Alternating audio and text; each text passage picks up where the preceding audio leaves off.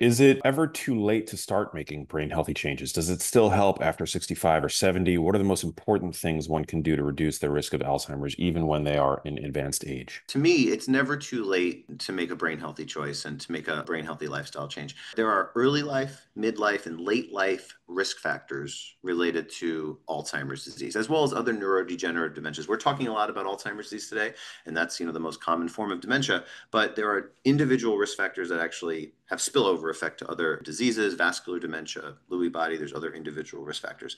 But to me, it's never too late. In our Alzheimer's prevention clinic study that we published back in 2019, we showed that no matter if people were 25 to 86, it didn't matter what age you were, you could still benefit. Now, there is more of a benefit in people that are in their 30s, 40s, 50s, and early 60s. Our research did show that.